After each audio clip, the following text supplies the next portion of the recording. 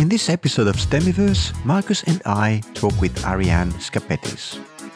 Ariane is currently a learning technologist in higher ed with qualifications and expertise in e-learning, blended learning and K-12 education.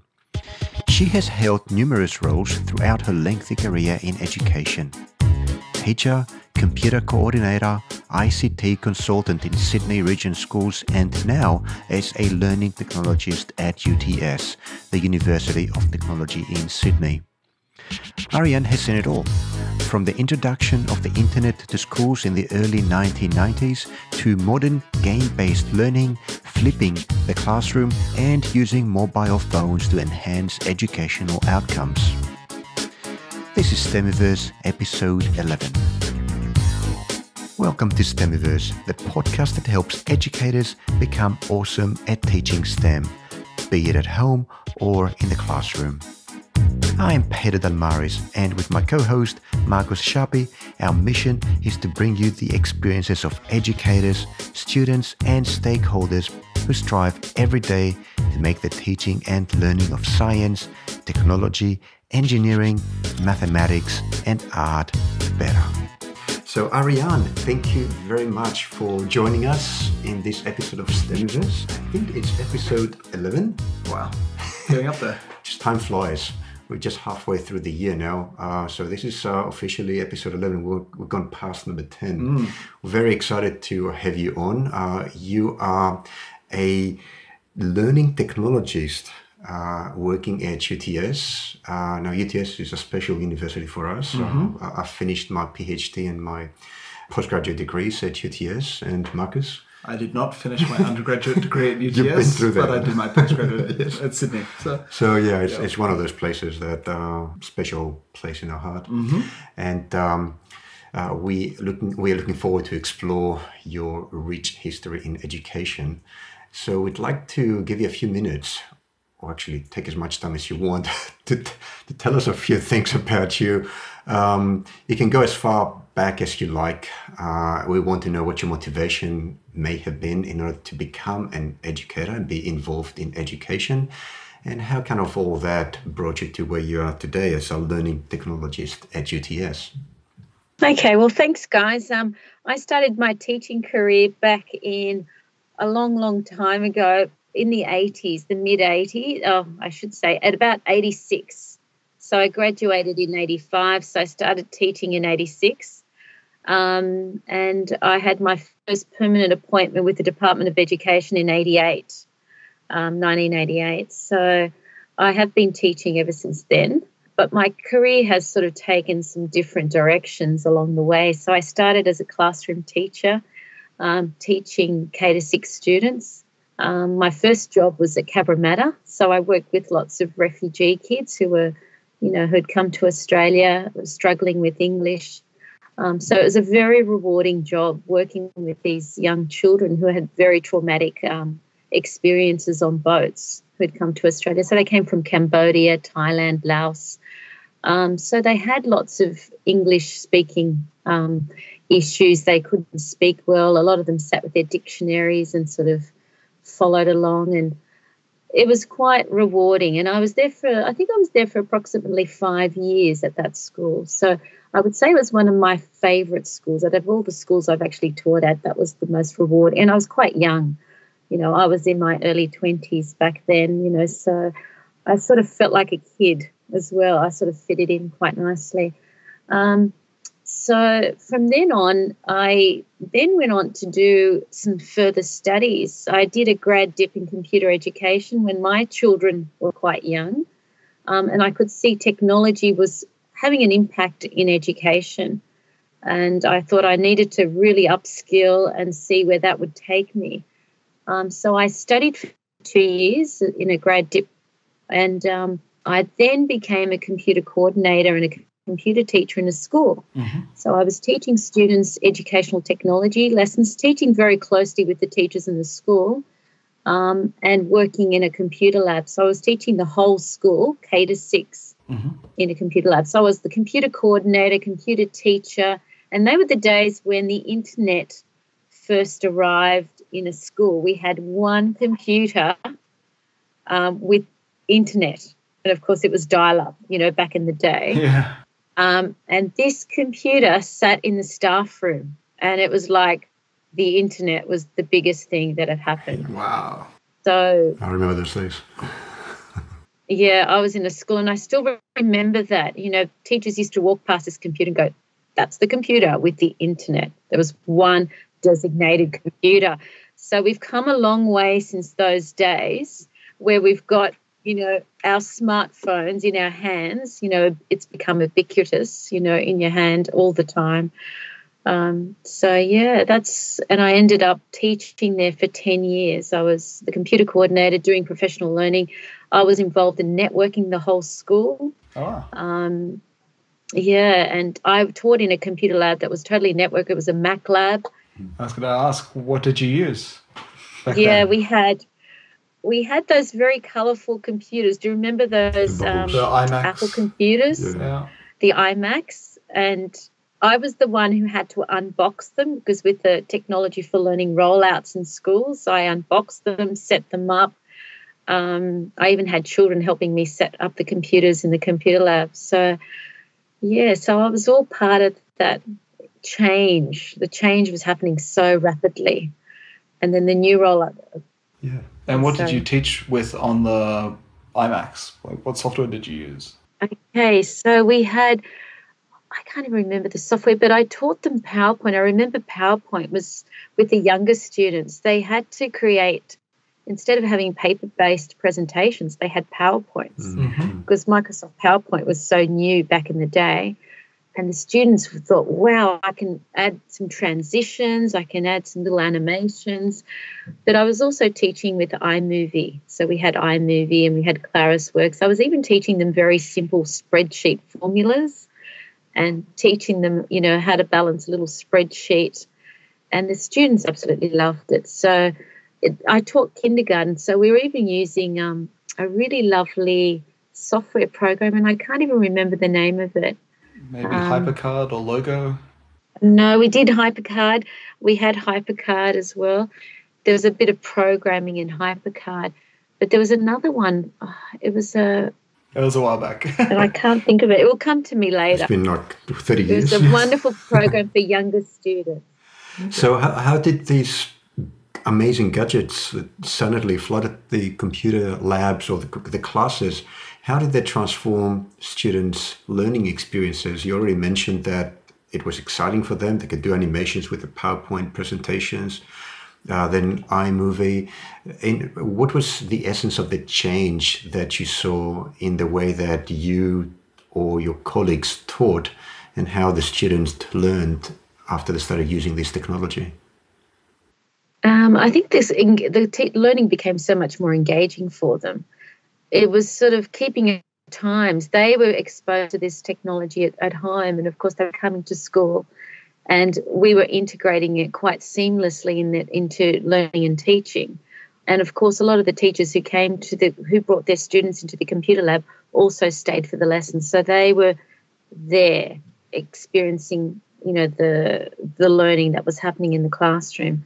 So we were doing lots of planning around. If they were doing some research on the internet, we were doing some pre-planning. So it could have been an HSIE lesson. It could have been something around science that they were researching. So it was all integrated into their own teaching and learning. So the students were making those links between learning and technology and how it all fitted in together. It matches a lot with the experience that I had. Yeah, as a kid. As a kid in a Mac lab. Actually missed that stage in schools by the time the internet was around and accessible. I was in university. So I was going to ask, this sounds a lot like just using technology rather than, the students using software rather than creating their own software. These days you see the students, writing programs and writing their own apps even, and certainly using Scratch. I was wondering, when did you see that sort of transition from just using technology to making it take place? When I was teaching, we didn't have a lot of those creative sort of software type of available to us. I mean, the closest thing we got was iMovie or using PowerPoint to create little animations. very simplistic sort of animations. It was when I started teaching, I became a consultant for the Department of Education, an ICT consultant, and that's when the iPads were out. So a lot of the iPad apps were very creative, open-ended sort of apps that went across all key learning areas. So we were running an iPad trial at Sydney Region schools, and we were piloting, and looking at different apps. And I found when I went and spoke with the teachers in schools that they preferred to go for those open-ended sort of apps that allowed students to become creators rather than consumers of, and so the students were creating some amazing, like Explain Everything, for example, which is a lovely sort of app which allows students to demonstrate their understanding of a concept. So we found that became very popular with students in the pilot, in the iPad pilot. So they weren't really looking at subject-specific apps, but more of those open-ended apps. Creative. So the creative sort of apps. And, of course, then I was involved in a game-based learning project in Sydney Region schools, and we looked at Kodu, which is a Microsoft, and it's a free download for students. It works very well, and the students were actually creating worlds, and so they were actually building their own little worlds with visual programming, because Kodu is a visual programming language. So the students took that. We had young students from primary school years up until high school actually engaging with that software and creating some amazing sort of games that were very interactive. And they had to do a lot of story mapping. So there was a lot of, and adding a backstory to it. So it was involving their sort of creative skills, their literacy skills, but also their visual programming and technical skills. So we found when we ran that project, there was teams of students in schools working together collaboratively, and you had someone who was the designer and the other person who was writing the story. So they all had different roles. And then we had a showcase event, and the students were able to articulate so well the development of how they got to that end product. And, of course, they had to create some material to advertise their game.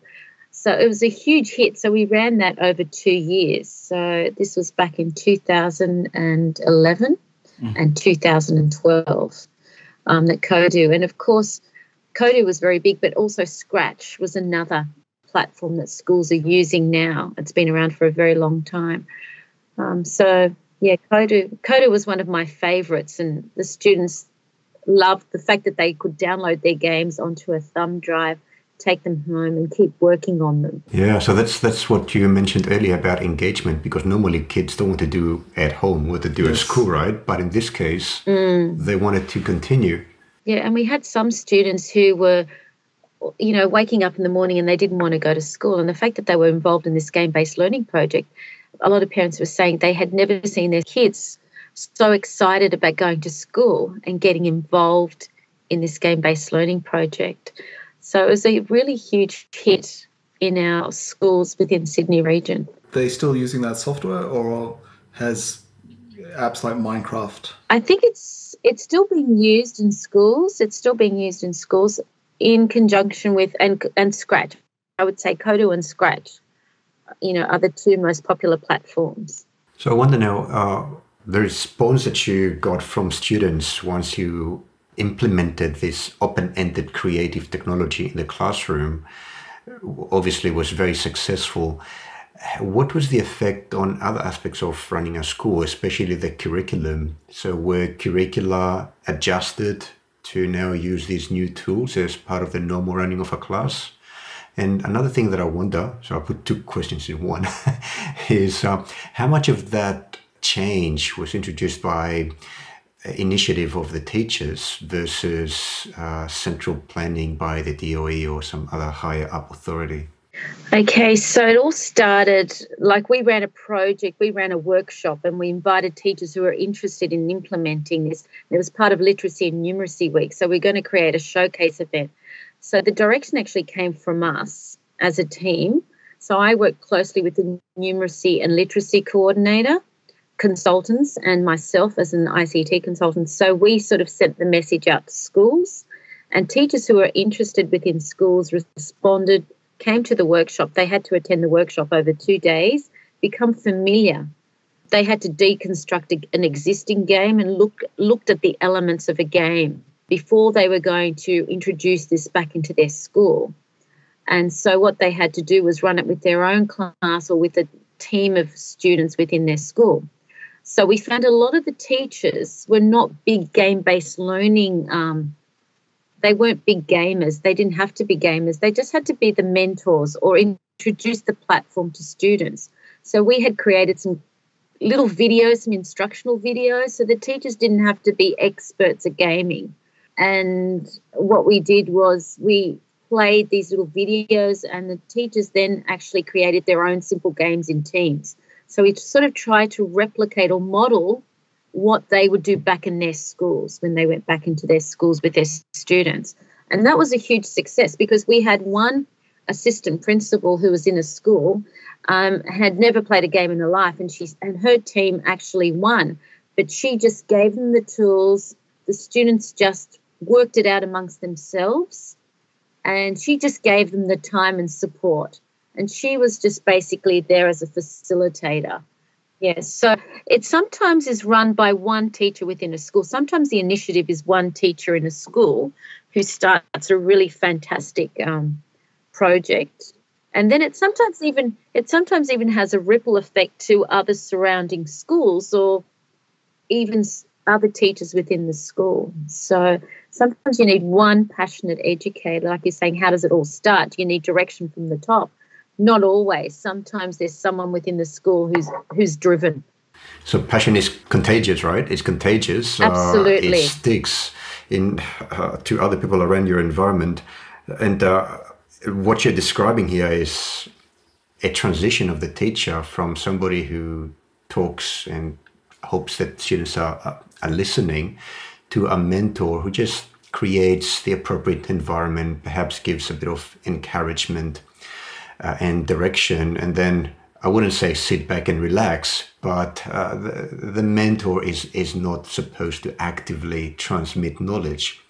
The mentor actively creates and fosters the environment, facilitates the environment, right? So that's what you've seen. So how are things going today? Because I understand that what you're describing now happened a few years ago. If you can pinpoint in time, would that be in the 2000s? Like about 10 years ago? We did this project in 2012, and it was quite successful, and we ran it in 2013, both years. And we had so many more schools come on board in the second year. And then we had a restructure in the department, so a lot of our roles disappeared. So that project didn't carry on. But I know there's lots of passionate teachers in schools who are still using this software. Why did they restructure? This is such an important part. The Department of Education went through a restructure in terms of, and a lot of those consultancy positions went out. They either went to head office or they went out into schools. So a lot of those consultants, other positions, yes. Yeah, so. Are the projects like that running as well? Or especially, is this model transitioning to becoming more mainstream? So more and more schools start to use what you've learned in those years? Yes, I think a lot of schools have taken a lot of those initiatives on board, quite a few schools that were involved with us. So it has sort of filtered out to other schools as well. So I haven't been in a school setting. I'm in a university setting at the moment. So I sort of follow a lot of this discussion and things that are happening on Twitter. So there are lots of teachers in that space. So with specific hashtags like game-based learning or iPad Ed, I can see the conversations happening globally in the Twitter sphere, like we call it, amongst teachers. So there's lots of educators out online who are sharing some really great resources, and we find that more teachers are connected with each other. They're more willing to share lots of great ideas, and you don't have to go to workshops or conferences. They're actually learning online, anytime, anywhere, with their devices. What are people using these days? Are they still using iPads? We hear about the decline of the iPad. Are they using Chromebooks, or should ask, what is sort of best of breed when it comes to... So you're talking more about bring your own device. I mean, a lot of schools have adopted bring your own device to schools. So some schools are very specific about what device they want the students to bring to school. Other schools start small. They might start with a small pilot and sort of have one class bringing their own devices, and it could be a year 3, 4, 5 or 6 class. Other schools might just jump in and say, okay, we're all going, the whole school's going BYOD. So some schools have gone down the Chromebook path. Other schools have gone down the iPad path. It just depends on the school. So the Catholics, we've got the 3 sectors. We've got, the independent schools, we've got the state schools, and we've got the Catholic schools. So they all have different directions in terms of BYOD. And sometimes they say bring any device. I think most students, prefer like either a MacBook Air. It depends, high school students. I don't know what's happening in high schools. If you were a dictator and you could, tell everybody what they should use, like which technology do you prefer and I guess why? Like which one provides the best educational outcomes in your experience? I think even a phone, can provide the best educational outcomes. If you sort of get lessons to be a bit more interactive, you can even do live polling or answer simple Google Forms using a phone. So in a university setting, a lot of students can bring their phones and they can still interact. The phones have become powerful tools. I mean, you don't necessarily need a laptop anymore. A lot of things run quite seamlessly on a phone. So I'm just jumping in because I still remember what you said when about 20, 30 years ago, you were unpacking the colorful Macs in your classrooms. And back then, I think there was quite a big difference in choosing one gadget over another, one type of computer over another. But these days, I think that there's more of a unification, and that's all thanks to the app ecosystem and the internet, where now applications are hosted onto the internet, and then you just have access devices, and whether that's a phone or an Android or an iOS iPad, students have a very similar experience either way. Yeah, the commoditization of the hardware. Commoditization, exactly. And I guess the unification of feature sets. What you said about outcomes as well, again, this thing popped in my mind that outcomes and educational outcomes in particular seems to have changed. If you think about 20, 30 years ago, outcomes had to do more with literacy, being able to write, calculate, and do those basic things. Do you think that outcomes have changed in the last 10 years as a result of introducing all these new educational technologies? Are we looking for different things now for students to be able to do and to be good at? Oh, absolutely. We don't want students just to be consumers anymore. They have to be creative, and they've given more choice in the type of assessment tasks they're creating. So they're not just creating a paper-based assignment anymore or writing an essay. They have to create something interactive or something that they've created, and it could be like a video or uploading something like onto their YouTube account and sharing it. Or it could be, for example, creating like, a simple sound file or a podcast. So there's creativity there. That's an outcome that I don't remember in my years. No teacher told me you need to be more creative. He told me you need to calculate faster, or make fewer grammatical errors. But nobody said be creative. That's good. Create something new. What else would you say that outcomes are? I think students have got more choice of what they can create now. I remember the PowerPoint was, a really great tool for students back in the early 90s. Everybody had to use it. Everybody was an expert in PowerPoint. I even had parents who said to me, thank goodness you taught them how to use create a PowerPoint presentation, because that's all they're doing in high school. But if you ask high school students now what they're creating, I mean, they're even, like you're saying, creating an app. So is it true if I say that choice and recognition that students are different, there's diversity in students, so therefore they should be allowed to choose what they want to learn, is another result of introducing this open-ended creative technology in classrooms? Absolutely, yeah. I think students are sort of more in tune with lots of things. Sometimes they use things personally, but if the teacher brings it all together in a teaching and learning environment, the students can make those connections between these tools and teaching and learning. And they've given more choice. Like you're saying, they've got more devices, more choice. Yeah, so and authentic, like the assessment tasks are more authentic. They have to solve real-world problems or come up with something that will solve a problem. So problem solving. Yeah. So then we're sort of jumping to say something like project-based learning. A lot of schools are going down that path as well. They start off with the problem. No, it's good. It's more reflective of real life. Yeah. So I'm a new teacher, and I've been told by my principal that I need to teach STEM. Where do I start? What should I? I've got a choice in technology that I can use. I've got a choice in apps or software that I can teach with. Methodologies. Where should I start? With STEM. Okay, STEM is really big in schools at the moment. Mm-hmm. STEM's become almost like a buzzword. It's either STEM or STEAM, and if you do a hashtag STEM, you'll find lots of things, and there's lots of talk about coding.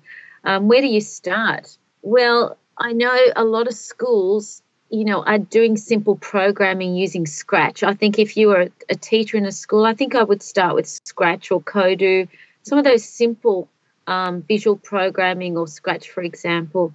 For the people listening to the podcast who don't know what Scratch is, what is Scratch? Okay, so Scratch is a very simple, you can start with Scratch, which is a very simple programming language. And I think students as young as, say, year 2 or year 3 are they're like little building programming blocks that students can create. Like Python, or is it like Python? Oh, no, it's not.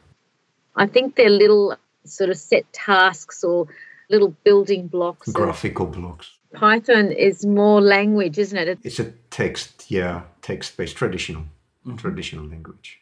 So but Scratch very much is visual programming, where you've got little blocks. Yes. You drag those blocks and you form little, algorithms and little programs that do their thing. Yeah. It's suited for kids of a very young age where they're not necessarily able to write or type well yet, but they can understand those little graphical blocks because they look like drawings. Mm-hmm. And if they've had some experience with puzzles, then they almost immediately get the concept, because just like puzzles, the Scratch blocks just hook one into the other if they're compatible. Otherwise, they don't fit, so they don't work.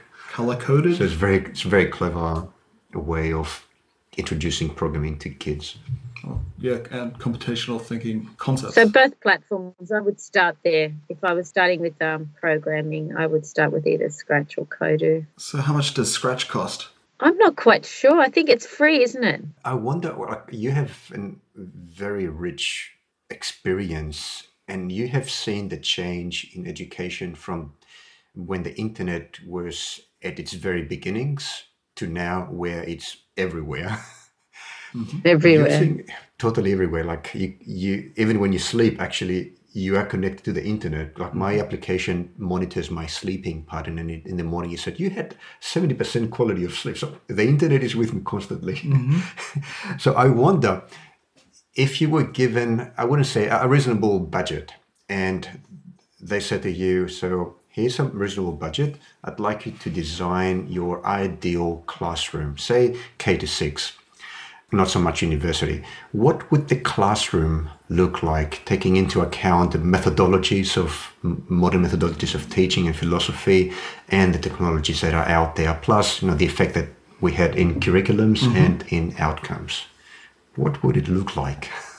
Okay, so I think the space would be very different to your traditional classroom. So you wouldn't have students sitting at desks. The classroom would be more agile, allow for cooperation and students working with devices.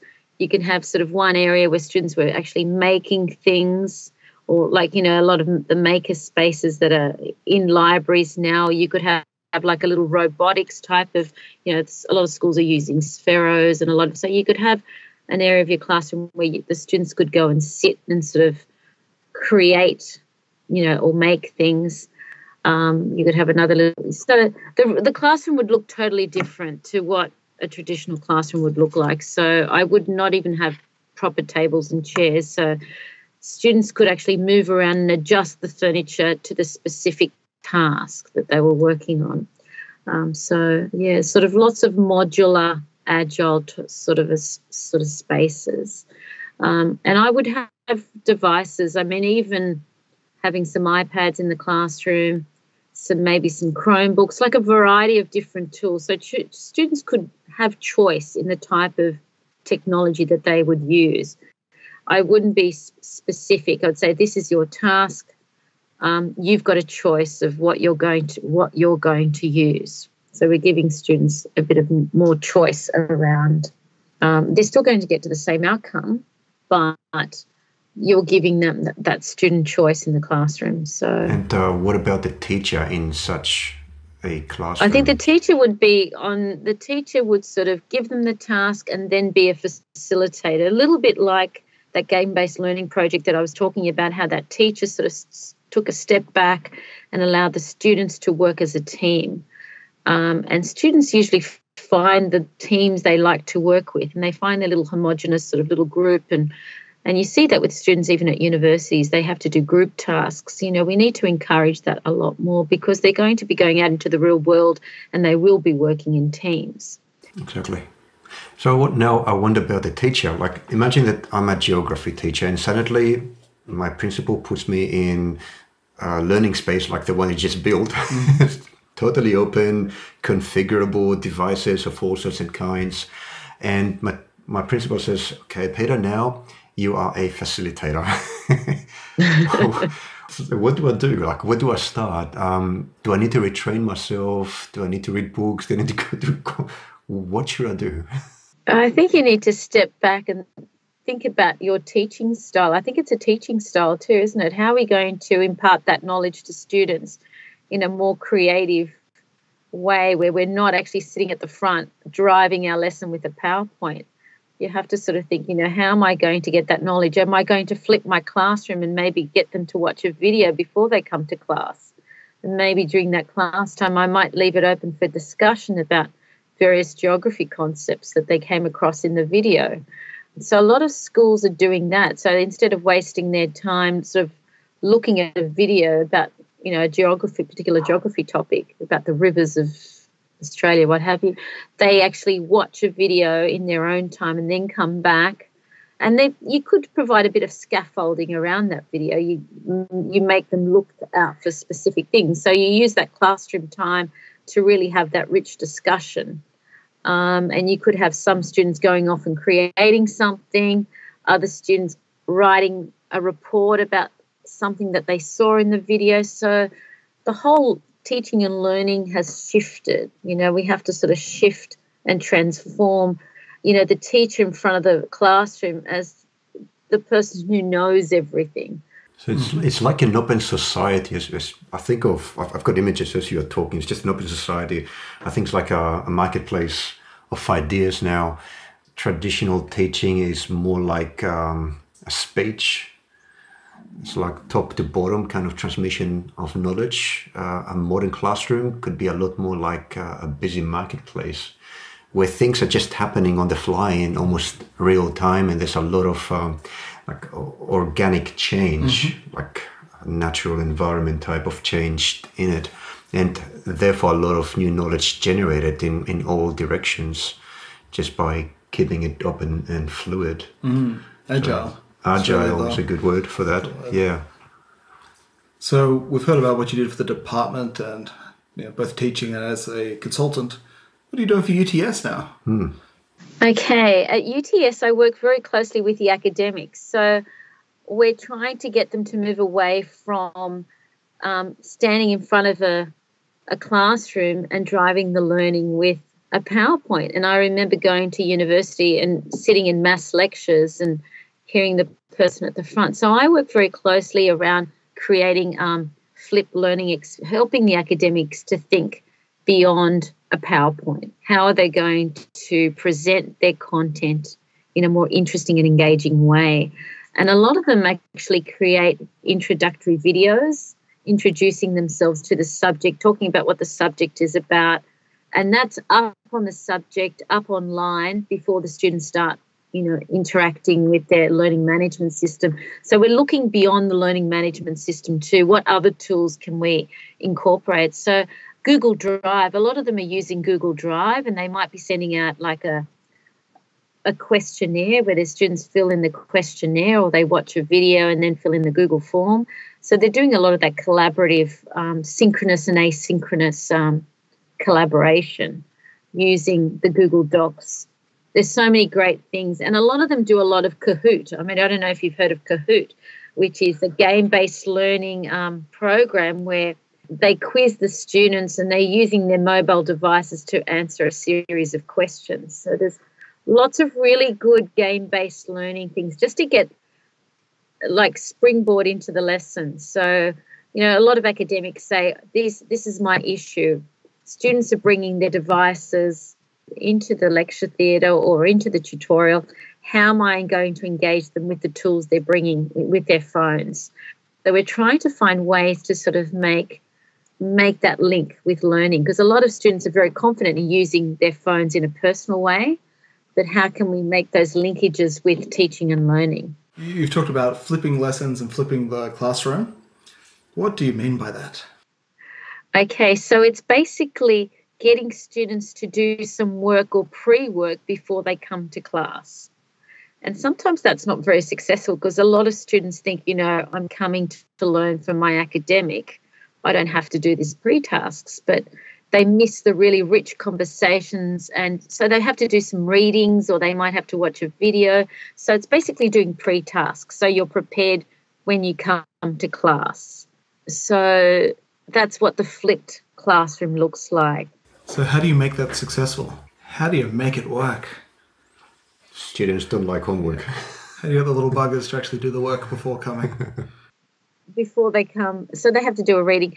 So I think it's all, sometimes academics sort of stated in an announcement. They say, this is what you have to do. It's all clear, or they have to follow a learning module. So you have to watch this, like a series of steps. So it's sometimes scaffolded to work quite well. So there's a little bit of scaffolding around the task. Okay. And the students can see the journey or the step by step.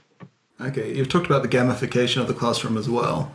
Is that part of it? So if the student does their pre-work, they get points or badges or, whatever. Incentives. The virtual currency is, if they do their pre-work. Incentive psychology. Incentives, that's the word I'm looking for. We haven't used badges. I know badges are used in some universities. They have like the gamification of learning using badges. We haven't adopted that here at UTS, but there's a lot of talk about, doing something along that line where the students collect. And I've seen it work in a primary setting where students use like Class Dojo, where they get different rewards and they can go into their Class Dojo account and see their rewards. We don't have anything similar to that here at a university level, but I think that would work really well. But I think something like Kahoot, which is a game, they have like a leaderboard. So the students go in with an alias and they can see how they're performing against the other students in the class. So if it's a tutorial of, say, 30 students, they get really involved with their phones, and it's usually the fastest person. So the phone becomes almost like a clicker. Mm-hmm. Yes.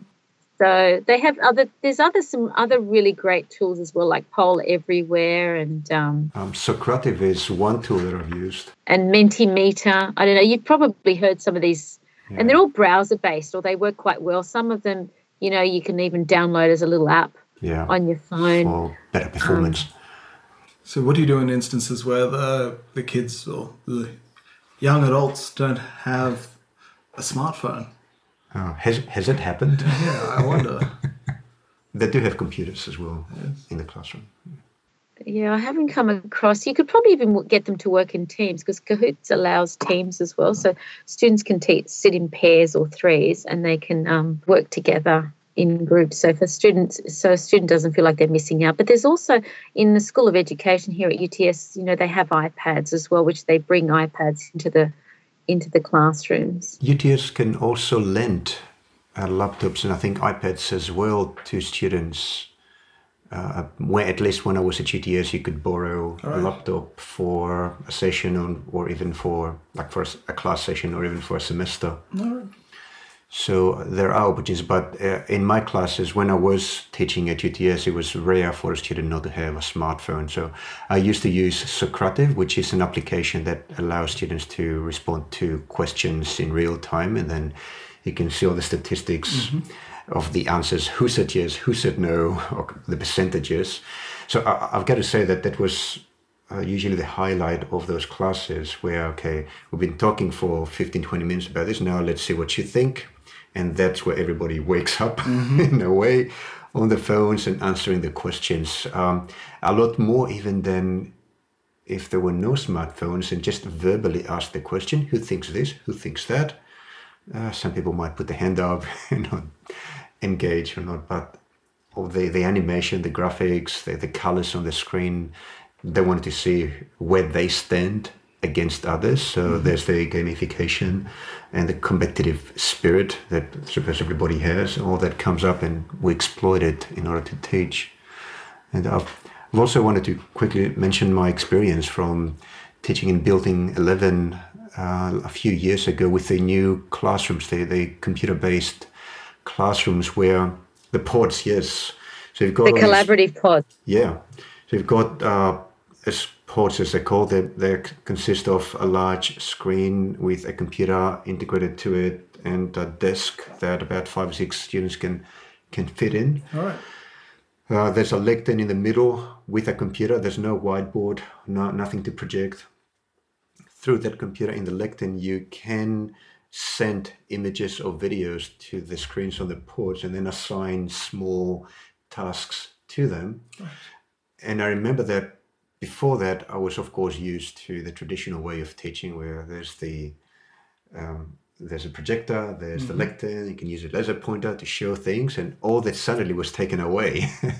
And then just because of the setting, just because of the environment, the class had to become a lot more collaborative. More collaborative, yeah. The discussions then really took on compared to the way there was before with 40 minutes lecture. How did the lecturers adjust to the new style? For some, it took whole semesters to adjust, because I wasn't really retrained. I just, here's my new classroom. Where's the whiteboard? There was no whiteboard. Yeah, it took a few weeks to adjust, and the same for the students. The students didn't know what they were supposed to do, so there was like an adjustment necessary on both sides. But I've got to say that by the end of it, it was just so much better. Like, it became natural. We couldn't go back to the old way of doing things. Okay, cool. Great work. We had a lot of teachers in schools when the connected classrooms came out in schools. You know, I forgot to talk about the interactive whiteboards. Yeah, yeah. And a lot of teachers were really, it was a big learning curve, and I was responsible to upskill them with the connected class, you know, with the interactive whiteboards. And of course, then we had the connected classroom, and we could do live video conferences and virtual excursions in schools. And, you know, the technology came a long way. And I remember teachers saying, I want a board to write on. You know, they couldn't write on these connected interactive whiteboards, you know, and they said, I want a whiteboard I can write on next to my interactive whiteboard. So it took a lot of time to adjust. The technology was a bit clunky as well. I remember it was not easy to write on the interactive whiteboards. You try to make a line and the line would be this thick. Now, you can't see it if you listen to the podcast, but like 2 centimeters or 3 centimeters thick. Yep. So you try to do a diagram with a few details and just wouldn't display it properly. But it's matured a lot more since then. It's a lot better. So, of course, with the interactive whiteboards, a lot of schools were using them to create some really interesting, like, little videos and animations. So they were used as a creative tool as well. It wasn't just a teacher-driven tool, so the kids were able to get up and interact. A lot of teachers were marking the roll with the students coming up to the whiteboard and finding their photo and clicking on the photo. Or so the teacher wasn't traditionally marking the roll from a piece of paper. The kids were actually coming out and saying, yes, I'm here, and they're physically bursting a balloon or finding their photo. So things have come a long way. But like you were saying with the pods, the collaborative pods at UTS. That was a huge learning curve for a lot of academics. But now it's natural. That's the thing. Yeah, I've actually watched academics teach so well in those spaces in Building 11. And there's more of those spaces all around the university now. So they're moving away from those large lecture theatres. And if you have a large lecture theatre here at UTS, a lot of the chairs swing around so you can have that group discussion. Yes. So the chairs, so you can, and you can sort of turn around, talk with the people behind you. And it's very informal these days. It's very informal as compared to how rigid things used to be done, especially in the university. So I'm personally very glad for that. It's just, I think that's, if creativity, say, is one of the outcomes, then you can't be rigid. You've got to be fluid, and all these settings and environments just help to that. So I think it's time to move on to part 3 of our interview, which involves just a few quick we call them rapid fire questions. We try to keep our questions short, but you can take time to answer them. Go for it, Marcus. Okay, so who has been the most influential in shaping the way you teach? Could be a living person or a not living person. I'm trying to think back, who was the most influential person? I've met so many influential teachers along the way. I wouldn't say just one, but a few of them. Like in the first year of my teaching career, I met some really inspirational teachers who worked very closely with a lot of these refugee kids. And there was one teacher, of course, who used to, do a lot of musicals. We used to have a school musical, and she used to involve all students, even if they had no English, to having English, getting involved and on board doing things. So I'd say a whole lot of different people along the way. I wouldn't just say one person. So, that's okay. No. Okay. Who do you look up to now? Who do I look up to now? There's lots of academics here that I aspire to. There's lots of interesting people at the university, especially in the Faculty of Arts and Social Sciences. We've got some journalists who are great, know their content, but they're also really great teachers. We've got some great teachers in the School of Education.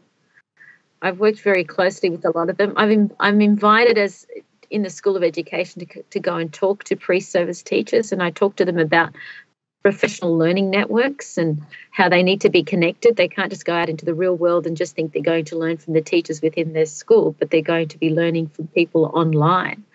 And they need to have those strong professional identities. They need to create a Twitter account. They need to create a LinkedIn account. They need to be seen, because future employers are going to be searching online, like Googling them to find out who they are. So if you're an academic today, it's not about how many papers you've written, but how visible you are in the community through social media. Absolutely. I think it's really big. And, in academia, have you written papers? What have you published? With teachers, you need to have something in that space, or created things, or you might have a Digo account, like your social bookmarking tool. You might have an account on Pinterest. A lot of teachers are in the Pinterest space, and they're sharing a lot of great resources. I found a lot of great teaching resources on Pinterest.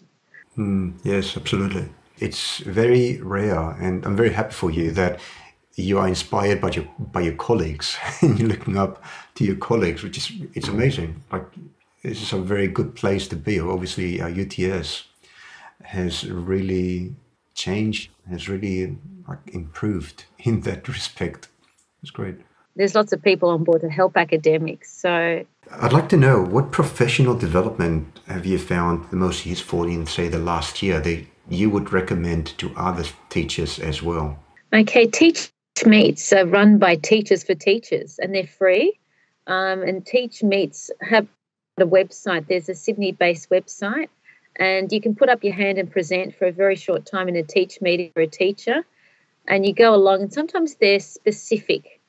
It could be around project-based learning. It could be about game-based learning. Sometimes those Teach Meets have got a theme. So it could be a STEM theme. So some of the Teach Meets I've been to have around a theme. Sometimes they're in museums or art galleries or state libraries. So the locations sort of reflect what the theme of the Teach Meet is about. How do you attend one of those meetings? Is there a website and you sign up? Yeah, there is a website. There's a Teach Meet website in Sydney, and you can subscribe to it. You can actually go on their Twitter feed. I think they've got a Twitter feed as well. There's a lot of Twitter chats as well. You could follow different teacher Twitter chats. I think there's Aussie Ed, I think, is one of them, and they promote a lot of those Teach Meets.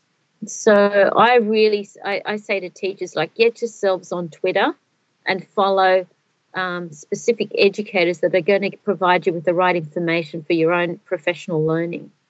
So those personal and professional learning networks are very important. I can't stress that enough with, new teachers. So teachers have to constantly learn. Yeah, I mean, you're a lifelong learner. Like, I have learned so much in my career.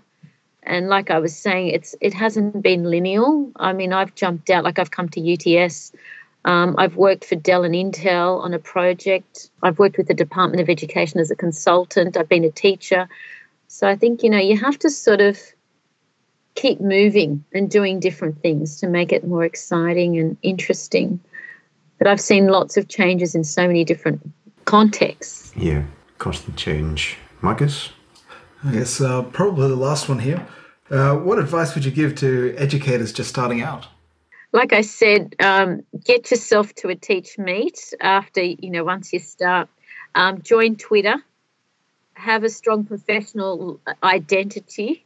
So when future employers, they don't just look at your CV, they look at your online presence. If you have no online presence and they ask you to teach STEM subjects and do all sorts of other things that involve technology and you're not online and engaging with other people, that's the advice I give to current.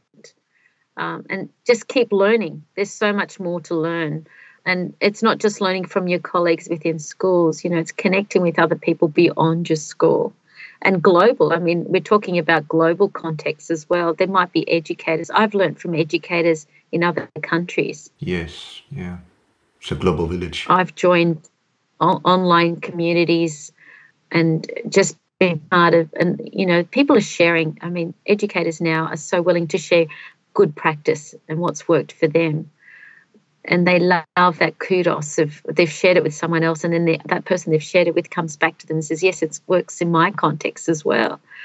And it has a ripple effect on other teachers in schools as well. If you're doing good practice, they're going to say, oh, okay, where did you learn that from? I went to a Teach Meet. Before you know it.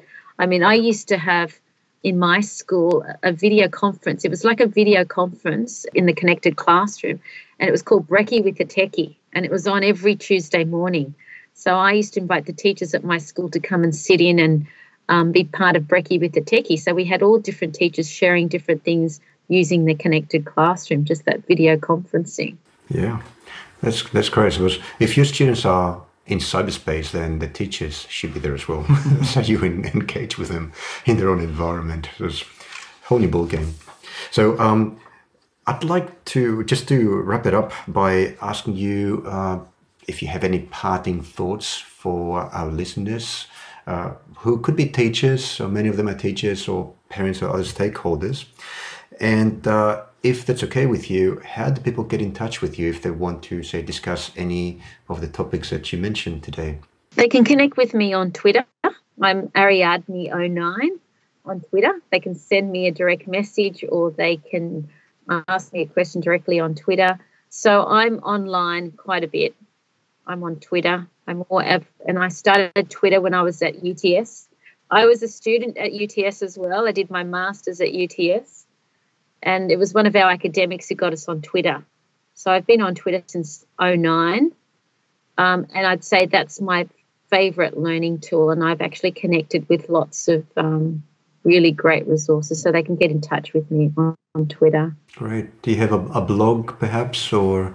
Well, we've got our podcast. They could follow along on our podcast, which is EdTech Lunch. We're going to do another one. It's on SoundCloud. Yep. EdTech Lunch. We'll link to it. And we've got our show notes. So on our podcast, we also put links to various really good resources. So we talk about different tools, conferences. Yep. So I've got a little plug in for our podcast. No, we happily link to it. And Yes. anybody that's listening, if you want a lot more of this, check out at Tech Lunch. I will. Definitely. Come and have lunch with us.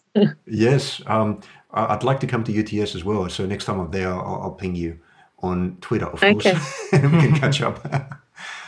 Well, thank you very much, Ariane. I really appreciate making a bit of time in your busy schedule to talk to us, and look forward to talking to you again in the thank you. I say not very near, but mid future. Enjoy your break. Thank you to both of you. Thank you. Bye-bye. That's all for this episode.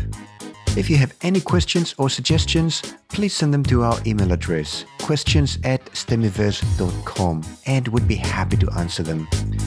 Do you want us to interview someone in particular? Let us know. Visit us at stemiverse.com to get the show notes of every episode. And subscribe on iTunes by searching for the name of our podcast, Stemiverse. That is STEMIVERSE. Thanks for listening, and we'll see you next time.